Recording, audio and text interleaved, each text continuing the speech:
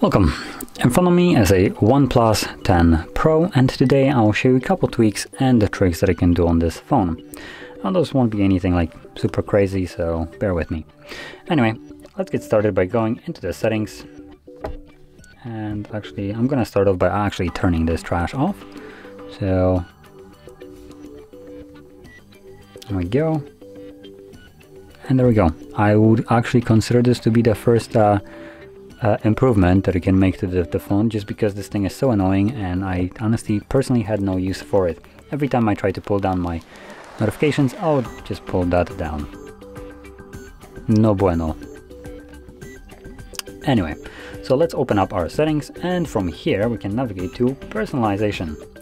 Now this is something that I actually like on OnePlus, just because they give you this like a list of any kind of thing that you can personalize in a single location, and that is, in my opinion, really nice. So we have things like wallpaper. Let's be honest, no one cares about that one. Always on display. You can customize that if you use this. I don't like to use it just because it consumes more battery, and I would rather have more battery than a screen that tells me the time. And then we have icon packs. So here you can change to a different icon packs. You can also edit the ones that you have right now. So we can change the icon size, arts, show up names, and so on. And if we go back, we have some canvas, which I actually have no idea what that is. So anyway, let's move over to next things, which is quick settings. So here we can change how these icons, so these ones, look like. And we have a couple options to choose from: circle, square, square, square, more rounder square, and mixture of square and circle. This is creativity at its finest here, I guess. Anyway, below that we have colors, which actually might be more useful to some people as a customization option, so you can change it to something else. You also luckily have this option right here where you can change it yourself, actually choose a specific color, which I actually do really like. Some phones include this kind of customization, but they just give you like a preset of couple colors that you can choose from, so you will never find the color that you actually really want. Here you go, here's a wheel, you can go crazy with it, really nice. And below that we have also font and display size, so you can change the font, text size, and so on. If you want to utilize that, go right ahead. And last thing, we have not last thing, but two last things. We have fingerprint animation. So if you're using fingerprint, I can change that. If you're not, I don't think you can actually do anything here. But obviously, if you're using a fingerprint sensor, you can change how it animates when you press your finger to it. And we have actually a fairly decent choice right here, like amount of choices right here. So yeah, you can change it to something else that might be fitting more to you.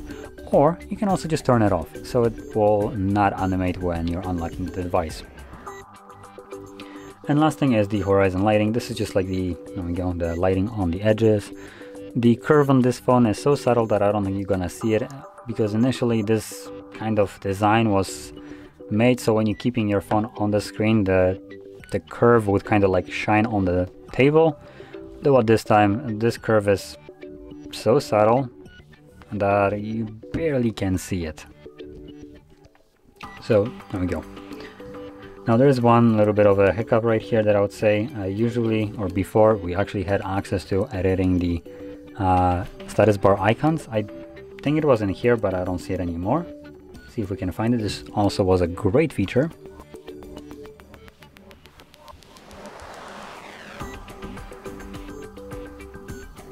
So we do have it in notification and status bar. And in here you have your, well, all the icons that are visible right here. Obviously this does not include your notifications, as you can see these ones, so clear them out. Obviously some of them should disappear, but apparently nothing disappeared. There we go. So in here, as you can see, we have a bunch of them, like Bluetooth, HD voice, NFC, earphones, alarms, and so on. Now what this allows you to do is keep things enabled, for instance like Bluetooth. As you can see, you do have icons right here, but what you can do is just get rid of them. the actual option is still running, but it's just not going to be showing up here. And it allows you to really clean out your status bar from a lot of like clutter that you would normally have if you use things quite often, for instance, like Bluetooth or Wi-Fi or anything other like do not disturb mode, whatever you can find here that you utilize. You can just get rid of it. You most likely know that it's running on your phone, so you don't need to see it in the status bar. And you can get this really nice clean look once you get rid of these notifications. I could basically minimize it to just battery and time, and that is really nice to actually have. I personally like a clean look, and this fits right here with it. Anyway, let's move over to the next thing that I wanted to talk about, which is the home screen. And we do have a home screen and a lock screen settings right here, but I'm just going to touch upon the home screen, which in here it allows you to change the home screen mode from drawer to standard if you want to change that. I personally prefer the drawer, so that's what I'm going to be sticking on with, but standard will keep all the apps on the home screen and you won't have the app drawer, which just makes a massive clutter. But then below that we have home screen layout, so here we can change how many apps are on the home screen, so you can fit more of them, have them like more crammed if you want to, or less crammed. It's completely up to you. I personally prefer to have them a little bit more crammed just because they will be a little bit smaller, packed tighter, and therefore also look a little bit cleaner if you can minimize the amount of them, which is what I kind of like to usually go for. So there we go. And as you can see, that is kind of the effect, though turning that off did move this, because we have now a different kind of grid size, so we can just fix that up. Anyway, let's go to the next option, which is going to be the dark mode under the display section right here. Now we do have the dark and light mode, which I did say dark mode, but what I kind of mean more is the auto switched option that we have right here, which uses both of these modes at, well, given times. So as an example, it can switch to dark mode during the nighttime, and during the daytime you can have it in light mode, which I personally would consider to be a better option than just switching it permanently to light or dark. So as you can see, you can set it to sunset to sunrise, and there you go, you're good to go. Now moving on further in the display section, we have a couple additional things that I'll show right here, which is let's see where it was, natural tone display. Now this one, when I turned it on, it looks a little bit weird to me, a little bit too yellowish, but it apparently automatically adjusts color temperature according to the ambient light, which is, well, the one that I have right here. Maybe this is the correct one, maybe it looks better if I would just get out of like the lit up environment that I'm in. On the camera it's not very visible, which is quite weird, but maybe, like I said, this is all to do with the lighting that I have right here. I have 3 different lights that are basically lighting up the display, or this set, which basically one is absolutely warm light, and with that in mind it could be mixing up just because it's like super warm with this, making it look a little bit weird. And hopefully I presume the reason why the camera isn't picking it up is because I have it set to be hard locked to a specific color temperature, or true like white tone that I have set. So maybe that's the reason. Now personally, when you turn it on and off, at least when I do, it does have a effect kind of as though you would turn on one of those like night mode, reading mode or something like that, where it makes the display like massively yellow.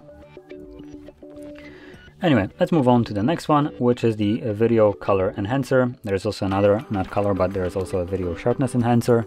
So you can utilize all of them. Obviously this one tries to, I guess, use standard resolution to high resolution technology. Is it resolution or whatever it is? But judging by the image, it's just basically making it look a little bit brighter, giving it more high dynamic range, basically. That's as I could explain it. Though it's kind of fake, it's not what you'd expect really to be. It's just, like I said, a little bit brighter image, probably a little bit more saturated with turned down shadows, so they'll appear deeper. So if you want to utilize that, obviously enable it. If you don't care for it, just leave it. And with that in mind, we also have the image sharpener. There is the video right here, again showing you the image difference between sharper and not sharp. And obviously this one will be a little bit sharper, though I'm not wearing my glasses, so it doesn't really look that much different to me. But it artificially sharpens the image, making it look a little bit more crisp. So if that is something that you want to utilize, obviously turn that on. And there we go. That's about it. And last thing that I'm going to touch upon is the screen refresh rate, which is right here.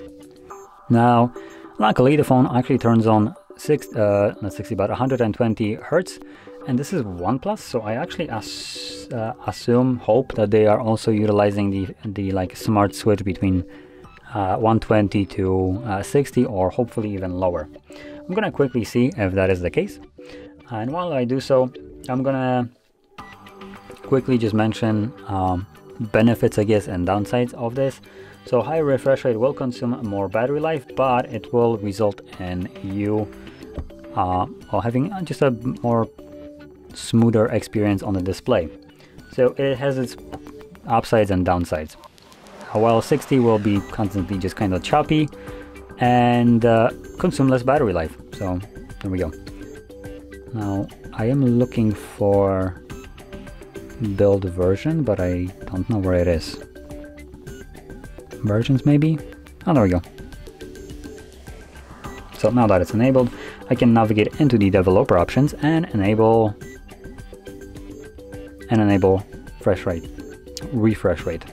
Actually, before I go there, I will just try to search for it. It might be a little bit quicker. There we go. Show refresh rate. Toggle that on. And yep, damn, this phone actually goes really low. So to be completely honest, with this phone, the 120 Hertz might actually be the better choice if you for instance aren't really like scrolling up and down constantly or just touching the display. Just because when you're not using it, it actually drops it to 5. I'm not sure why it kind of glitched for a moment to like 30.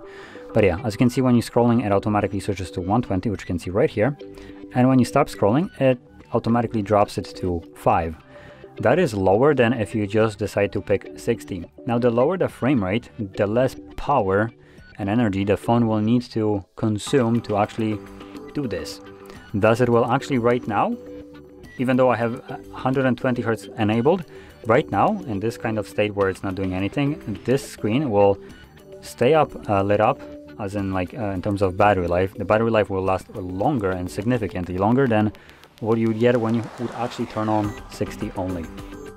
And one last thing that I'll just kind of go into is, let's go back into the display, the refresh rate.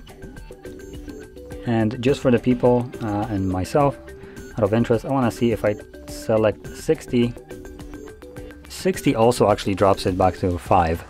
So it also has like the smart switch to 5 frames per second, which I guess what I said was inaccurate. Damn, that's a shame. So yeah, I can utilize both of them, and both of them should give you a decent battery life. Actually, 60 here should give you better battery life than majority of the other phones. 5 frames per second and like not doing anything like right now is the lowest frame rate I have seen so far. Now, the reason why this actually has such a good impact is, if you don't know what refresh rate is, frame rate, just a kind of a easy explanation is, imagine your screen, what you see on a screen, for instance, when you scroll from, for instance, up to down. If you do this for a single second, so there we go, single second scroll, at 60 frames, you will get obviously 60 frames that will just show this, kind of like display this. You can kind of imagine this like these old school movie projectors where you have like just pictures and you just spin them, and that's kind of how the display works like. So obviously 5 frames would just show 5 different pictures per second. 60 shows 60 and 120 of them. The more frames you see when scrolling up and down, the smoother the image will look like. So obviously the lower you can get when you're not doing anything, the better for the battery life, because it doesn't need to stress the CPU to actually push that extra frame rate. So there we go, that's kind of the benefit of having a lower frame rate here. But anyway, that being said, this would conclude my fairly simple list of kind of different tweaks and tricks you can do on this phone. And if you found this video helpful, don't forget to hit like, subscribe, and thanks for watching.